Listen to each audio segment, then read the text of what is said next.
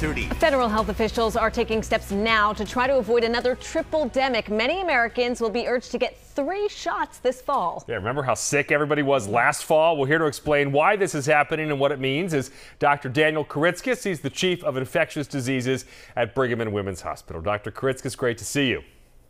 Great to see you, Ben and Erica. All right, so we haven't talked about this tripledemic for about 6 months or so, but we're talking about COVID, the flu, and RSV. So for the first time this fall, there's a vaccine out there for all 3 of those, right? So why is this important and who should get them?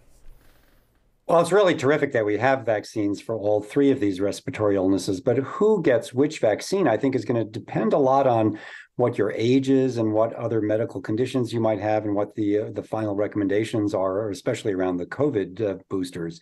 So everybody should get a flu shot. That was true before COVID. It remains true. Everybody over 6 months of age should get a flu shot. With the new RSV vaccine, adults over age 60 should get the vaccine, at least this season. Whether they're going to need boosters in subsequent years, we don't know yet, but they should certainly get the RSV vaccine as it comes out. We're going to have to see what the eventual recommendations are around the newer COVID booster is. We know that immunity wanes, and even with the current bivalent booster, immunity has been decreasing over time. But it may be that the booster is going to be more strongly recommended for certain people than for other people. And I don't think everybody is going to end up getting a COVID booster. Interesting. Okay, so let's talk about bundling, because I guess there's been some debate about whether that's a good idea, bundling all 3 in one doctor's visit. So in terms of whether that's a good strategy, do we know how safe or effective that would be?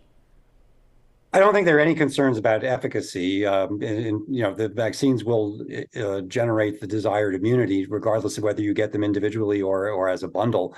And there's no real safety concern. It's a matter of what the side effects in terms of how sore your arms are and how likely you are to run a low-grade fever and to feel kind of crummy for a day or two.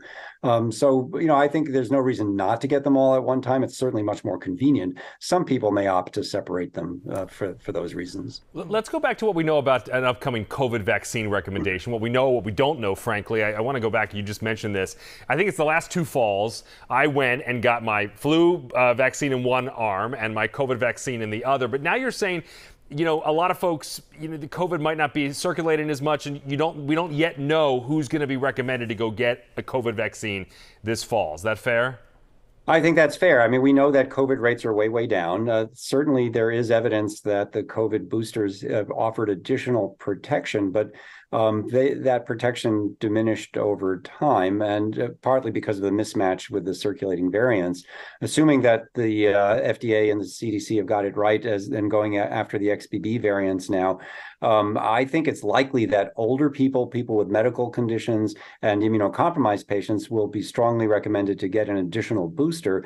But younger people and people who are otherwise in good health may not really need that booster. We'll have to see what the data show. Interesting. Okay, Dr. Kuritzkes, thanks as always for joining us. Great to see you. Thank you. Good to see you. You're very welcome.